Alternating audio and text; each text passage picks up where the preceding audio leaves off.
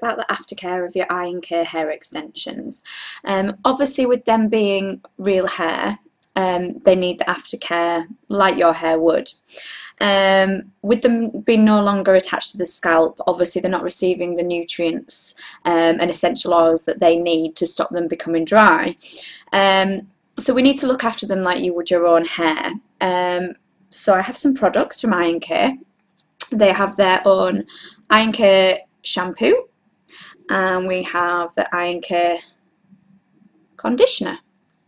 Okay, so a lot of high street shampoos actually contain a lot more salt, and because obviously, like I said, they're not attached to the scalp, they're going to become dry very easily. So the amount of salt in high street products will damage them and cause them to become dry.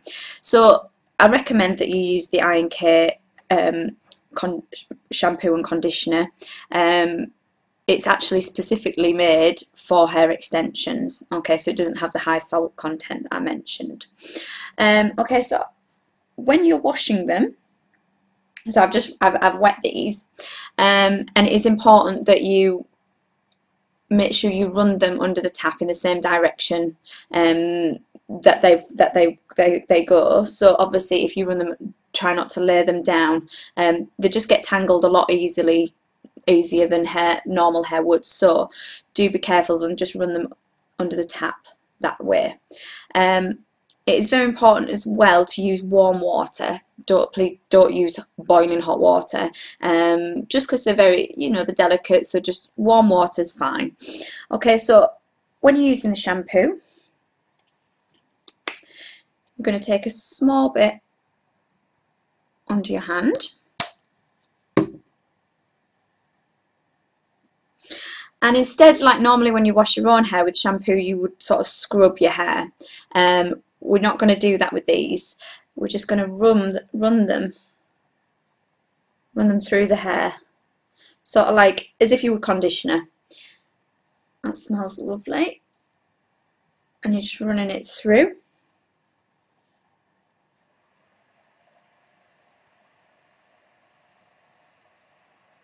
All the way through, so just try and make sure it's nice and even, and all the way to the ends.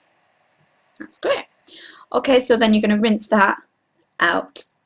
Okay, so I've rinsed out the shampoo from the extension, so the next step is the conditioner. So it's exactly the same as what we did with the shampoo. Small dollop on the hand there, and rubbing it through with your hands, making sure it's nice and even. So you can leave in the conditioner for 2 to 3 minutes, it says on the bottle, so that will obviously just put in the extra moisture that the hair extensions need. So make sure that it's nice and even, leave for 2 to 3 minutes, and rinse like you did with before with the shampoo. So here's some that I've done. So this has been shampooed and conditioned. Next step is to towel dry it. Now make sure that you do pat dry the extensions and not rub them, because you're going to cause tangles. Once that's done, we use the special hair extension loop brush. The bristles are actually a lot softer than a normal brush, so it's a lot more delicate on the hair. When brushing it, do make sure you start at the bottom section and go down, next section, go down, next, and next, and all the way down. So I've done that, and then you're ready to run the brush through it. Okay, that just again stops tangles and also stops you pulling on the bonds as well.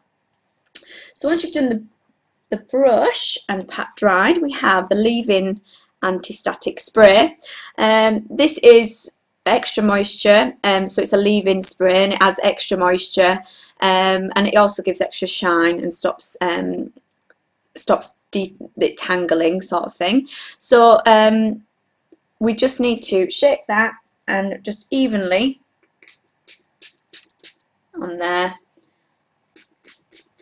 Do it on the towel as well, and then I'll use the brush just because the brush will actually even out the spray, the leave-in spray.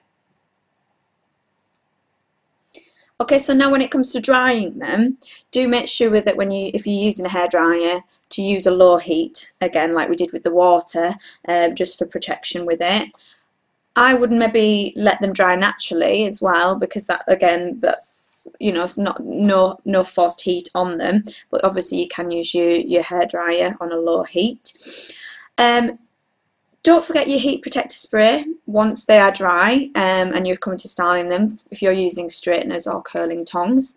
So your heat protector spray is here, and so your hair extensions are now clean, moisturised, and they're protected and ready to wear.